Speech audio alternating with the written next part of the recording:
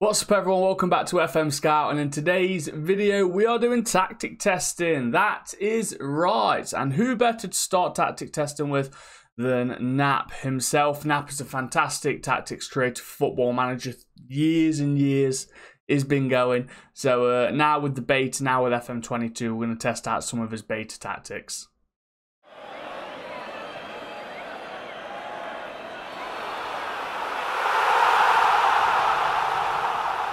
Right then, so before we start the video guys, make sure to subscribe, hit that like, and also comment as well if obviously you use some of these tactics or you've got tactics that you want to upload to FMSCOUT. So yeah, go ahead, do it, and then one day hopefully we can maybe get a video on it as well if there isn't already one there.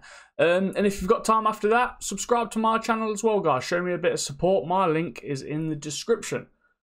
Back to the video. So here we go with the Echoes 451 Knap tactic. It's obviously the classic V-shaped tactic. It's a very popular shape. I've used it before. No doubt you lot have used a variation of it before. So yeah, the teams taking part in the test, guys: Man U, West Ham, PSG and FC Lorient. 4 teams, all little bits of different quality. Obviously top teams and middle-ish teams, underdogs as well. So hopefully it does absolutely fantastic for all 4 teams. And if you can't download, guys, I'll go through all the instructions. If you can download, it will be in the link. Just click it. It was saying to FMSCOUT, and you can download it from there. All right, so cool. Let's start off with the instructions then. Advance forward, inside forward left, inside forward right, box-to-box midfielder, Mazzala, wing-back left, wing-back right, ball-playing defender left, ball-playing defender right. And the sweeper keeper, set piece instructions: corners, defending right and left, and attacking left and right. Still using the Beery 4-4-2 system with the set pieces. The taker is aiming for the near post, guys. Free kicks, defending right and left, and attacking left and right. And throw-ins, defending right and left, and finally attacking left and right. And it's the long throw-ins there. Back to the tactic. It's an attacking mentality, obvious, all right. Attacking mentality seems to be the way to go at the minute. All right, not including the fact that you're going to have to probably rotate your players a lot more. You're attacking, you're pressing. So that's a big part of this game now, rotation and player fitness, guys. So just remember that. In possession, fairly wide on the attacking width. Approach play, passing space, overlapping left and right, and play out defence. Slightly shorter on the passing directness with a higher tempo. Low crosses in the final third, work ball into box and run at the defence. In transition, counter press and counter with distribute to the fullbacks and throw it long for the goalkeeper instructions. And then out of possession, you are using the offside trap with a much higher line of engagement. A standard defensive line, force opposition outside on the defensive width, much more often on the trigger press, prevent short goalkeeper distribution, and get stuck in. And there's all the instructions, guys. Hopefully it does fantastic, and stay tuned so we can have a look at all the results at the end of the season. Right then, welcome back everybody, and here we are starting off in the Premier League with Man U and West Ham, and by looking at the table, they didn't do too bad. Obviously, Man U won the league, which is always a massive plus. West Ham, awesome, 5th place, European football next season for them.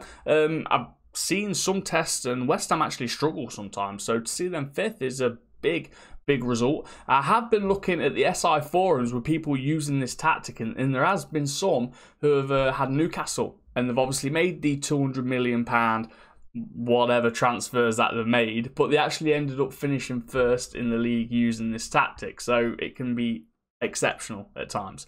All right, but it is a tactics test. Remember that, everybody. Obviously, when you're pulling it into your team, it might not do so well, or you might have to give it a little bit more time. It might not be instant, so on and so forth. But with tactics testing, we try and give you a varied idea of how good it could do. But yeah, nice one. So if we go to the top 3 players for all the player stats, Cristiano Ronaldo, #1 on goals with 33. And then Antonio for West Ham coming joint second with 18. Average rating, Fernandes for Man U coming second there, 7.68. Assists, you got Fernandes again. And you've also got the left back, Creswell, for West Ham coming 3rd with 12. Player of the matches, Fernandes is there with 9 player of the matches. And Henderson was used predominantly in this whole season over De Gea. 22 clean sheets for him. That's pretty decent. that's pretty decent. 22 clean sheets out of 38 games. for Man U there. So yeah, nice one. So Manchester United's competitions then. Did they win anything? No. So European Champions Cup, got knocked out by Liverpool in the semi-final. Carabao Cup 5th round Man City, and the Carabao Cup FA Cup by Man City as well. So they got knocked out by big teams, but it's a shame that they didn't win anything apart from just the Premier League. If we go to the squad then, how did the squad do overall on the average ratings? Best player was Fernandes, 16 goals, 28 assists. Biggest goal scorer was Ronaldo, 43 and 2. An idea as well, guys, obviously with the set pieces, if you are going to be Man U with Ronaldo, you know how powerful he is in the air, as heading as well. So it might be wise putting him attacking the near post to complement this tactic and Ronaldo's prowess in the air, as you would say, and he might score a lot more. All right, and then obviously below them, Fernandes, Maguire got 11 goals. Set pieces for the big centre-back there, and Greenwood getting 10 goals. And then biggest creators in the team, only 3 players getting double digits, Fernandes, Shaw and Sancho. If we go to the analyst report, that's the one I was looking for. Full stats, guys, there's only 121 goals. Now that's, I've seen higher, but you are actually only using a 1-striker tactic. It's normally the 2-striker tactics that get you a lot more goals. But you only conceded 40, which is pretty decent in the Premier League. All right, Data Hub then, if we look at the general performances, you are doing a lot better than the other teams in the league when it comes to the averages. Obviously, the goals per game is high, expected goals is high, conceded is 0.58. Which is very low, so nice one there. Team attacking is above average. Overall match momentum obviously doing well, and then yeah, general performance performing well above average. So everything's looking dandy basically. Team attacking, you can see goals per game, fouls against is high because we're obviously getting in dangerous areas. Expected goals here, and then yeah, looking good. Obviously the shots on target ratio is. It's not massive, but I suppose when you're getting a lot of shots off, the ratios are going to change. The averages are going to go lower because you're getting loads on at the end of the day. So yeah, nice one, Man U. Nice one. All right, so if we go to West Ham then, so they were the middle-ish team that I tested, and to come 5th is, I think, it's pretty great, to be honest. All right, you got Tottenham there finishing 9th. You got Chelsea finishing 6th.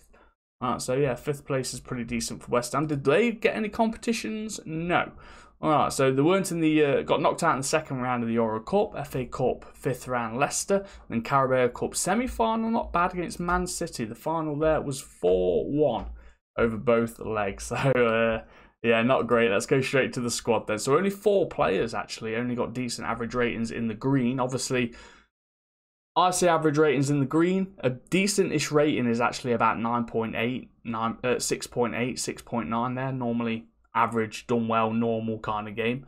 But Aaron Cresswell was your best player with 20 assists, 1 goal. Biggest goal scorer is Antonio. Zuma, centre-back again, guys. So if you're someone who's got some good centre-backs on you, they might be picking up quite a few goals. So yeah, scoring quite a lot. Biggest assists, Cresswell, 4 hours, and Bowen there, 20, 11, and 11. And then analyst report, full stats, so 112 goals for West Ham, and then 66 conceded. So you actually conceded more than you more than you played, which is a little bit bad. All right, might have been a little bit leaky for West Ham. You might need obviously a bit more quality in the back for it to be a better effectively when it comes to defensive work. Data Hub then, obviously you can see here they're still not actually doing bad on the average ratings. We're just on the outside of everything apart from the pass completion. The same with team attacking. All right, it's pretty similar to Man U, to be fair. We're just smaller in every way, but you're a smaller team, so yeah, not bad. So if we actually go to the league then, how did these 2 teams perform to other teams in the league on here? Look, so most goals, Liverpool was top, Man U did come 2nd, West Ham came 4th. Possession wise, normally with these kind of tactics you don't do well on possession or pass completion, to be fair. You can see there we're not even in the top 8. Dribbles made, Man U 3rd, 5th for West Ham. Fewest conceded, not bad defensively for Man U. Alright, came 1st, you only conceded 22, and West Ham's creeped in there 6th as well, only conceding 41. So even though it looked like they conceded a lot at the start when I said there was 60 odd goals, When it comes to just the league, the 6th. So, yeah, when you look at it like that, guys, it's not too bad. All right, so let's head over to France then. PSG are an elite team. We just want to see some big numbers here, guys. And FC Lorient are the underdogs of League One. So how did they get on? Not bad. All right, PSG, I'm always expecting them to top the league. We just want to know by how much. FC Lorient, though, nah. Underdogs predicted 18th, guys, and they've just qualified for the Champions League. Not bad. Not bad at all. Top 3s now. We've got Mbappe, surprisingly only coming 3rd with 21 goals, but he did play mostly on the wings, which is a shame. Obviously, you would play him as an advanced forward, but that's something you can do if you download the tactic. Play him as an advanced forward or play Messi as the advanced forward if you want, whichever you prefer. All right, I prefer Mbappe. I think it's a little bit more dangerous now compared to Lionel Messi. Obviously, back in the past, it would have been Messi. But average ratings, number 1 is Messi with 7.66. And then you got Ramos, 7.56. Neymar there coming 3rd. Assists, Messi and Lefebvre. All right, for FC Lorient, joint 1st. Both got 18 assists. Player of the match is Neymar and Messi, 1st and 2nd. And then clean sheets is Donnarumma there for PSG with 18 clean sheets. PSG's competitions, did they win out? Just the trophies, just champions. And they played, yeah, 5-1. 5-1. Oh, that was a thrashing, eh? Nice. But apart from that, they didn't win the Champions Cup or the French Cup, which is... They normally win the French Cup quite a bit at the time, but not this time around, I'm afraid. But it's a cup game. That's even more random than the tactics test, to be fair. And if you have a tactics test and cups, then... yeah.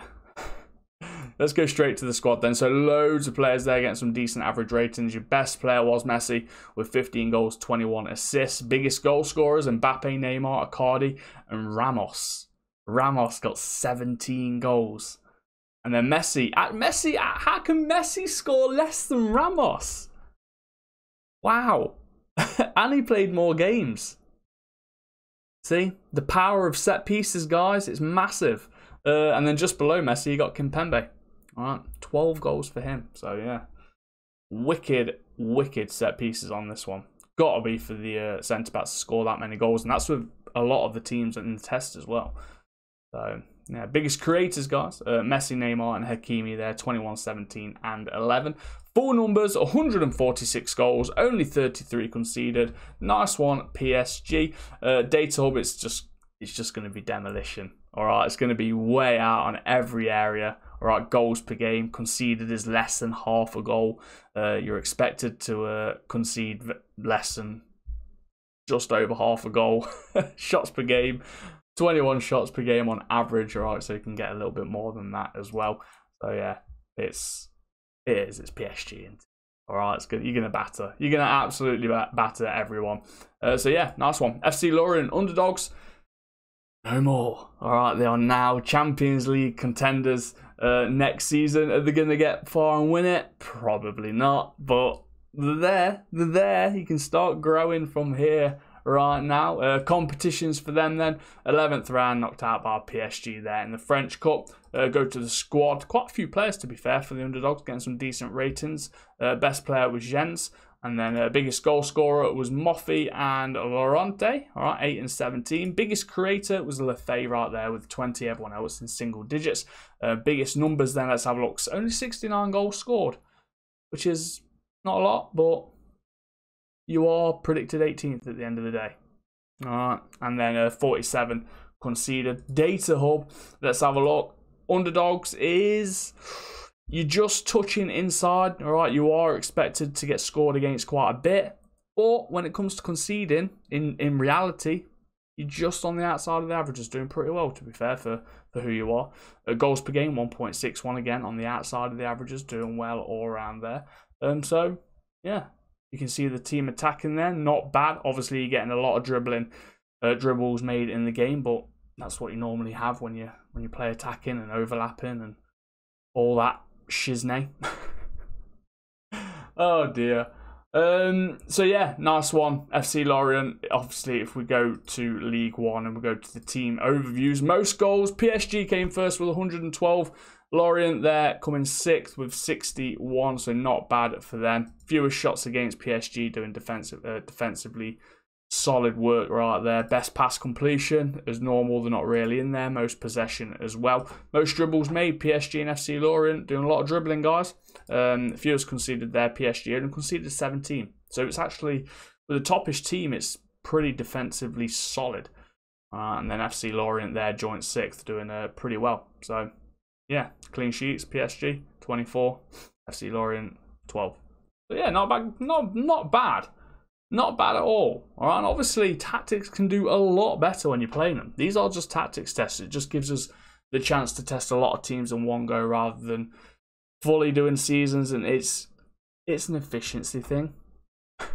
But yeah, try it out, guys. Let us know how it is in the lower leagues as well, because we haven't done the tests in the lower leagues, but hopefully it does fantastic. And good luck in your saves if you do decide to use this tactic, guys. Alright, give good old Knap a big thumbs up as well. So yeah, hopefully you enjoyed the video. Hopefully this tactic works for you. And if it does, subscribe, like, and leave a comment, guys. And we'll see you in the future. Alright, this is FM Scout. I'm Tucker Jobs. See you later. Bye.